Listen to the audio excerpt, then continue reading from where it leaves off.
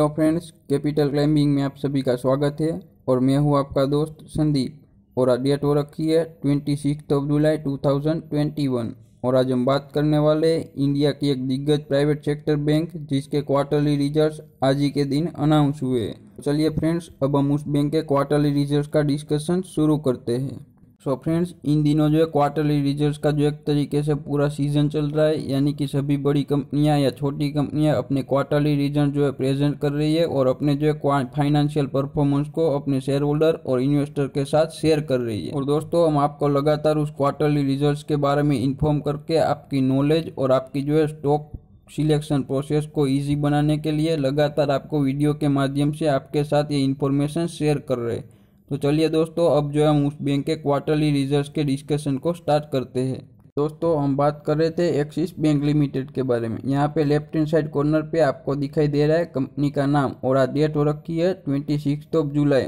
और जो है एक PDF कॉपी सबमिट की गई थी दोनों एक्सचेंजेस को, यानी कि listing and compliance department NSE limited और the deputy general manager of listing department BSE limited.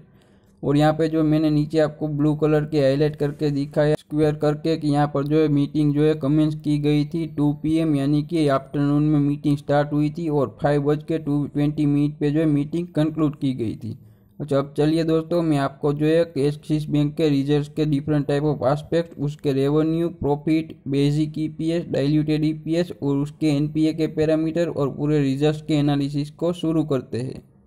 So friends, अब हम आ चुके हैं एक्सिस बैंक लिमिटेड के अनऑडिटेड कंसोलिडेटेड फाइनेंशियल रिजल्ट्स पे, जो कि है क्वार्टर एंडेड जून 30, 2021। दोस्तों, हम जो है मेनली कंसोलिडेटेड रिजल्ट्स के बारे में बात करते हैं, क्योंकि यहाँ पर जो है कंसोलिडेटेड रिजल्ट्स यानी कि कंपनी और उसकी जो सब्सिडरी कंपनियाँ होती है उसकी भी रेवेन्यू को इस कंसोलिडेटेड रिजल्ट्स यानी कि एक्सिस बैंक के रिजल्ट में मर्ज किया जाता है। लेकिन अगर आप स्टैंड अलोन रिजल्ट्स पढ़ना चाहते हैं, यानी कि स्टैंड अलोन रिजल्ट्स वो होते हैं जिसमें सिर्फ और सिर्फ जो कंपनी होती है यानी कि एक्सिस बैंक, उसके रिजल्ट्स इंक्लूड किए जाते हैं, यानी कि उसके रेवेन्यू, प्रॉफिट्स और एक्सपेंसेस को जो है प्रेजेंट किया जाता है। लेकिन दोस्तों, हम जो इतनी बड़ी बैंक या फिर बड़ी कंपनियों के जो है कंसोलिडेटेड रिजल्ट्स को ही आपके साथ शेयर करते हैं या फिर आपके साथ एनालिसिस करते हैं। फ्रेंड्स, अगर हम बात करते हैं बैंक के बारे में, तो बैंक को जो है मेनली इनकम होती है इंटरेस्ट की, यानी कि बैंक का जो काम है वो मेनली हम जैसे लोगों के पास अकाउंट ओपन करती है, वहाँ से जो हम डिपॉजिट करते हैं उस पैसे को, और फिर वो पीछे से पैसे को उधार लेके जो आगे है वो लोन या फिर एडवांसेस के रूप में लोगों को जो है पैसे उधार देने का काम करती है। और ये पैसे पे जो बैंक इंटरेस्ट लेती है उसका जो है डिफरेंस होता है इंटरेस्ट का, यानी कि जो है हमको जो है इंटरेस्ट पे करती है जो अकाउंट होल्डर होते हैं और पीछे से उधार लेती है वहाँ से, और जो आगे जो है वो लोन और एडवांस के रूप में जो है एडवांस करती है पैसे, वहाँ से इंटरेस्ट लेकर जो बीच का डिफरेंस रहता है वो बैंक के लिए मेनली इंटरेस्ट इनकम होती है। तो दोस्तों, बात करते हैं एक्सिस बैंक के लिए इंटरेस्ट इनकम के बारे में, तो मेनली इंटरेस्ट अर्न हुआ है वो यहाँ पर दिखाई दे रहा है 16,301.55 लाख रुपीज़, यानी कि दोस्तों मेनली उसमें जो है 3 पार्ट्स दिखाई दे रहे हैं, इंटरेस्ट और डिस्काउंट ऑन एडवांसेस और बिल, यानी कि वहाँ से जो बैंक को 12,173.69 लाख रुपीज़ का रेवेन्यू जनरेट हुई है। और दोस्तों, अगर बात करते हैं इनकम ऑन इन्वेस्टमेंट, यानी कि बैंक ने अपने कुछ इन्वेस्टमेंट कर रखे हैं, वहाँ से इनकम की बात करते हैं, तो मेनली जो है वहाँ से 3,425.92 लाख रुपीज़ की इनकम यानी कि रेवेन्यू जनरेट हुई है। दोस्तों, अगर बात करते हैं बैंक में तो दूसरे जो इंटरेस्ट इनकम की, तो बैंक को जो मेन RBI यानी कि रिजर्व बैंक ऑफ इंडिया के पास कुछ पोर्शन अपने अमाउंट को डिपॉजिट करना होता है और रिजर्व बैंक जो है उस पर बैंक को इंटरेस्ट देता है, यानी कि बैंक ने जो है मेनली वहाँ से 260.16 लाख रुपीज़ का जो टोटल इनकम जनरेट हुए इंटरेस्ट इनकम। और दोस्तों, बैंक जो है अदर सर्विसेज भी प्रोवाइड करता है बैंकिंग के अलावा, तो वहाँ से जो है बैंक ने 441.78 लाख रुपीज़ की नेट इनकम जनरेट की है। दोस्तों, अगर बात करते हैं अदर इनकम के बारे में, यानी कि जो बैंक को है 3,983.86 लाख रुपीज़ की अदर इनकम जनरेट हुई है। दोस्तों, अगर बात करते हैं बैंक के टोटल इनकम के बारे में, तो टोटल इनकम क्वार्टर एंडेड जून 30, 2021 में 20,285.41 लाख रुपीज़ की टोटल इनकम जनरेट हुई है। और दोस्तों, बात करते हैं उस टोटल इनकम को पिछले क्वार्टर के साथ कंपैरिजन में, तो वहां पर दिखाई दे रही है 20,977.75 लाख रुपीस की जो टोटल इनकम वहां से जनरेट हुई है। और फ्रेंड्स, अगर हम बात करते हैं सेम क्वार्टर पिछले साल में यानी कि जून 30, 2020 में, तो बैंक को मेनली 2,662.58 लाख रुपीस की जो टोटल इनकम जनरेट हुई है, यानी कि बैंक में जो quarter ended year on year basis पे अच्छी खासी इनकम में ग्रोथ दिखाई दे रही है। दोस्तों, अब हम बात करते हैं बैंक के प्रॉफिट पार्ट्स के बारे में, तो चलिए उसका डिस्कशन शुरू करते हैं। दोस्तों, अगर हम बात करते हैं बैंक के कंसोलिडेटेड नेट प्रॉफिट के बारे में, तो वो दिखाई दे रहा है क्वार्टर एंडेड जून 30, 2021 पे 2,356.91 लाख रुपीस। और वहीं बात करते हैं मार्च क्वार्टर एंडेड में, तो वो दिखाई दे रहा था 2,941.41 लाख रुपीस। और अगर बात करते हैं सेम क्वार्टर पिछले साल में, तो वो दिखाई दे रहा था 1,099.52 लाख रुपीस, यानी कि जो बैंक के जो है प्रॉफिट में बहुत ज़्यादा अच्छी खासी उछाल देखने को मिल रही है। और वो एक बहुत ही अच्छी साइन मानी जाती है क्योंकि बैंक एक बहुत अच्छे तरीके से ग्रो हो रहा है। दोस्तों, अगर हम बात करते हैं एक्सिस बैंक लिमिटेड के बेसिक और डाइल्यूटेड ईपीएस के बारे में, तो मेनली जो है जून क्वार्टर एंडेड 30 जून 2021 की बात करते हैं तो बेसिक ईपीएस था 7.69 रुपीज़ और डाइल्यूटेड ईपीएस था 7.67 रुपीज़। और अगर बात करते हैं मार्च क्वार्टर में, तो मार्च क्वार्टर में बेसिक ईपीएस दिखाई दे रहा था 9.60 रुपीज़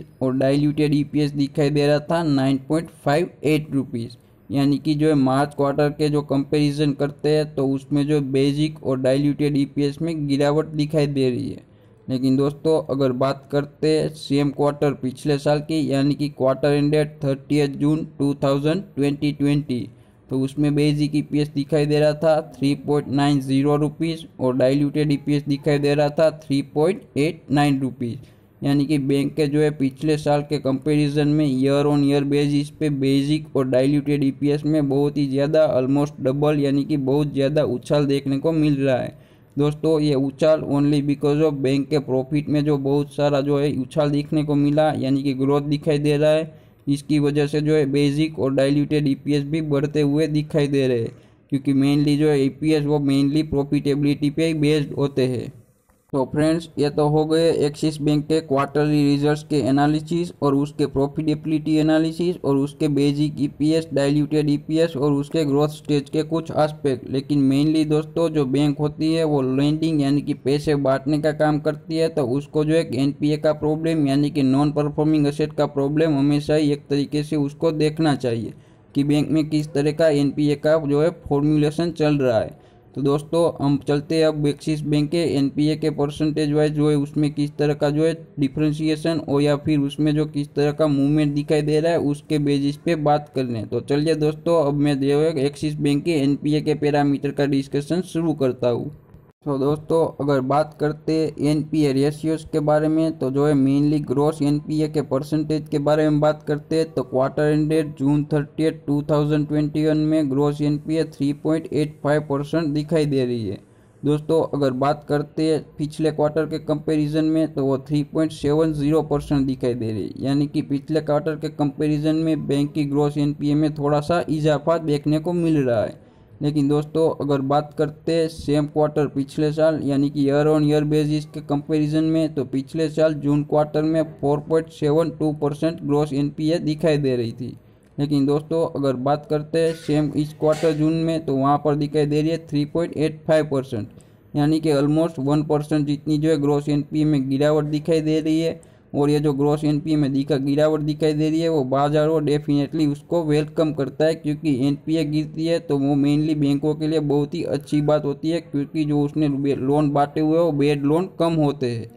एनपीए के ग्रॉस एनपीए घटने की वजह से। लेकिन दोस्तों, ग्रॉस एनपीए सिर्फ अकेला पैरामीटर नहीं होता, ग्रॉस एनपीए तो एक प्रोविजनिंग का पैरामीटर है। लेकिन बात करते हैं नेट एनपीए के बारे में, यानी कि ऑलमोस्ट जो है लोन बेड हो चुकी है उसके बारे में। तो जो मेनली इस क्वार्टर की बात करते हैं जून 30, 2021 में, तो वो 1.20% दिखाई दे रही है। और अगर बात करते हैं मार्च क्वार्टर में, तो 1.05% दिखाई दे रही थी नेट एनपीए टोटल एडवांसेस के कंपैरिजन में, यानी कि जो नेट एनपीए में क्वार्टर ऑन क्वार्टर बेसिस पे थोड़ा सा इजाफा दिखाई दे रहा है। लेकिन दोस्तों अगर हम बात करते हैं सेम क्वार्टर पिछले साल के कंपैरिजन में, तो नेट एनपीए उसमें जो है 0.303% की गिरावट दिखाई दे रही है। यानी कि जून क्वार्टर एंडेड 30 जून 2020 में नेट एनपीए का परसेंटेज दिखाई दे रहा है 1.23%। यानी कि दोस्तों जो है 1.23% ये कंपैरिजन में इस क्वार्टर के साथ कंपेयर करते हैं तो 1.20% नेट एनपीए दिखाई दे रही है। यानी कि नेट एनपीए में 0.03% की गिरावट दिखाई यानी कि दोस्तों जो एनपीए में गिरावट दिखाई दे रही है बहुत ही एक अच्छी साइन मानी जाती है, क्योंकि मेनली जो कोरोना की सेकंड वेव में भी इस तरह का जो बैंकिंग परफॉर्मेंस दिखाई दे रहा है जो कि अपने एनपीए को जो पूरी तरीके से कंट्रोल कर सकता है, तो बैंकिंग को जो है बहुत अच्छी तरीके से लोग एनालाइज करते हैं और उसमें जो इन्वेस्टर और फिर जो स्टेक होल्डर का कॉन्फिडेंस एक तरीके से उसमें बूस्ट होता है और उसके जो है स्टॉक पे इसका जो है डेफिनेटली आपको असर देखने को मिल सकता है। दोस्तों अगर बात करते हैं कंपनी के रिटर्न ऑन असेट के बारे में, यानी कि रिटर्न ऑन असेट यानी कि कंपनी के जितनी असेट है उस पे जो है बैंक कितना रिटर्न जनरेट कर पा रही है उसको जो है रिटर्न ऑन असेट कहा जाता है। तो दोस्तों अगर बात करते हैं जून क्वार्टर एंडेड 30 जून 2021 को रिटर्न ऑन असेट दिखाई दे रहा है 0.86%, यानी कि वो थोड़ा सा 1 से कम दिखाई दे रहा है, यानी कि थोड़ा सा वो डाउनग्रेड दिखाई दे रहा है। लेकिन दोस्तों वो फिलहाल ठीक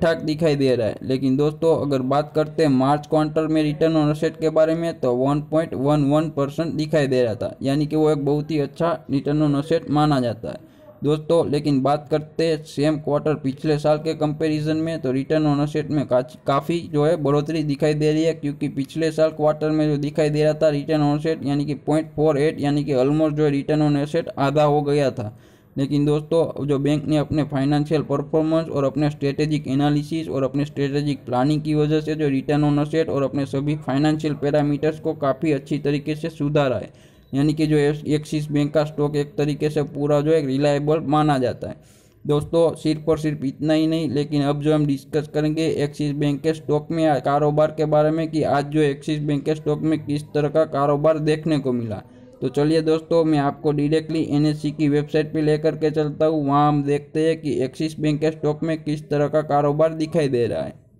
दोस्तों आपको यहाँ पर दिखाई दे रहा है डेट हो रखी है 26 जुलाई 2021 और यहाँ पर एक्सिस बैंक के स्टॉक का प्राइस हमें दिखाई दे रहा है 754.95 रुपीज़ और जो 0.45 रुपीज़ यानी कि 0.06% डाउन होकर 754.95 रुपीज़ पे क्लोज हुआ है। यानी कि एक्सिस बैंक के स्टॉक में थोड़ी सी जो है गिरावट दिखाई दे रही है, लेकिन ये निग्लिजिबल है, क्योंकि 0.06% यानी कि इतने बड़े स्टॉक में इतना जो है वो अप डाउन तो चलता रहता है। 1 या 1.5% का अप डाउन उस स्टॉक में होता है और नॉर्मल ट्रेडिंग होती है। लेकिन दोस्तों अगर बात करते हैं क्वांटिटी ट्रेडेड के बारे में, तो वहाँ पर 78,90,992 क्वांटिटी ट्रेडेड हुई है। वहीं बात करते हैं डिलीवरेबल क्वांटिटी के बारे में, तो वहाँ पर 28,46,467 डिलीवरी स्टॉक की उठाई गई है। और बात करते हैं परसेंटेज ऑफ डिलीवरेबल क्वांटिटी के बारे में, तो वो 36.07% की डिलीवरी उठाई गई है एक्सिस बैंक के स्टॉक में आज ही के दिन।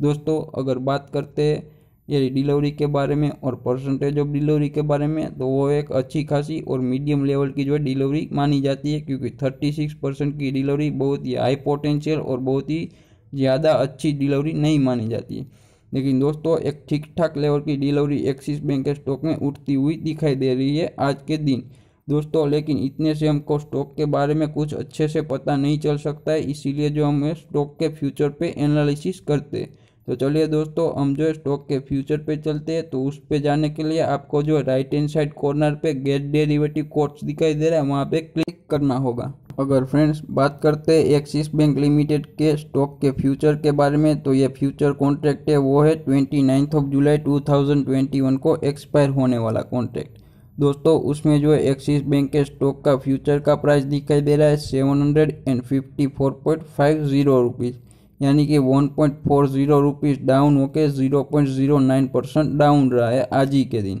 दोस्तों। अगर बात करते अंडरलाइंग वैल्यू यानी कि एक्सिस बैंक के स्टॉक के प्राइस के बारे में, तो वो जो हमने यहाँ पर जो ब्लू कलर का सर्कल स्क्वायर करके दिखा है, वहाँ पर दिखाई दे रहा है कि 754.95 रुपीज़ दिखाई दे रहा है।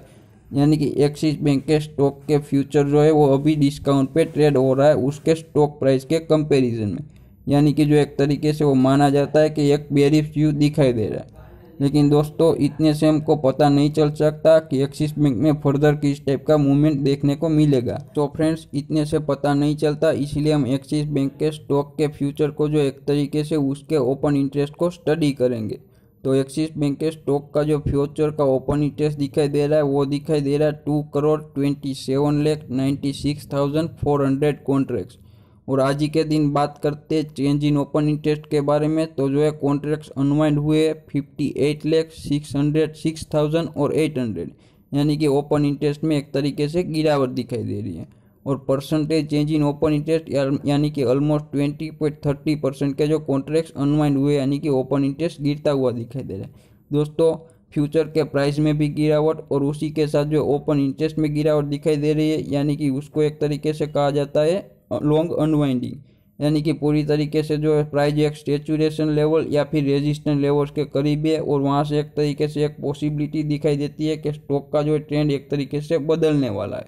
तो दोस्तों इस तरीके से आप एक्सिस बैंक के जो है स्टॉक में एक तरीके से एनालाइज कर सकते हैं कि फ्यूचर के हिसाब से जो है किस तरीके के स्टॉक में मूवमेंट देखने को मिलता है। दोस्तों अगर बात करते हैं स्टॉक के फ्यूचर के ऑर्डर बुक के बारे में, तो मेनली बाइंग क्वांटिटी दिखाई दे रही है 2,82,000 कॉन्ट्रैक्ट्स। और बात करते हैं सेलिंग क्वांटिटी के बारे में, तो 8,23,200 जो है सेलर यहाँ पर दिखाई दे रहे हैं, यानी कि स्टॉक के फ्यूचर में भी अभी मोस्टली जो है ज़्यादातर लॉन्ग अनवाइंडिंग हो रही है, यानी कि कॉन्ट्रैक्ट जो एग्जीक्यूट कर रखे थे ट्रेडर्स ने उसको जो अनवाइंड करके वो यहाँ से निकल रहे हैं। दोस्तों इससे हमें पता लगता है कि अभी जो है उसमें एक ट्रेंड का चेंज आने सकता है, लेकिन दोस्तों ये सिर्फ और सिर्फ इसके बारे में अंदाजा है। तो इस तरीके से दोस्तों हमने जो एक्सिस बैंक के जो है डिफरेंट टाइप ऑफ पैरामीटर्स, उसके रिजल्ट्स और उसके स्टॉक के एनालिसिस को आपके साथ रिप्रेजेंट किया। दोस्तों ऐसे अमेजिंग वीडियोस के लिए कैपिटल क्लाइंबिंग को शेयर, सब्सक्राइब और लाइक। मिलते हैं अगले वीडियो में।